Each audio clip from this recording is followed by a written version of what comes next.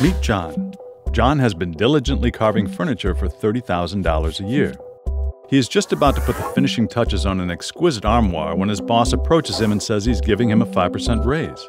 A 5% raise? That's $1,500. John is elated and about to thank his boss when he realizes that having his salary raised this amount of money will place him in a higher tax bracket, which will raise his federal income taxes to the point where he will actually be making less money because of the raise.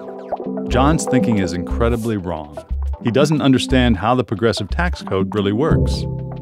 John thought he was paying 15% of $30,000, or $4,500 every year in federal income taxes. However, he was really only paying 10% on the first $10,000, which is $1,000, and 15% on the next $20,000, which is $3,000, giving him a total of $4,000 in federal income taxes.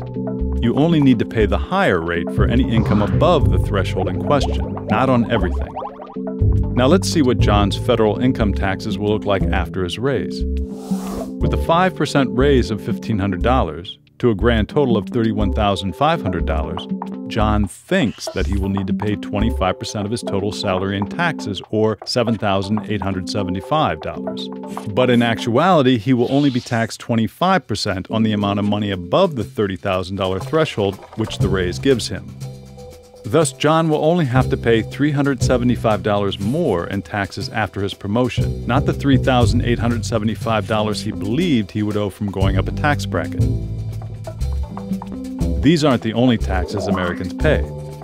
State and local income taxes, sales tax, Social Security tax, property tax, and Medicare tax are just a few of the many taxes citizens are required to pay. There are additional amounts taken out of paychecks for retirement, health care, and various other benefits or costs associated with their jobs, which certainly have the effect in some cases of a paycheck being smaller after a raise. But that isn't because of federal taxes or the federal government.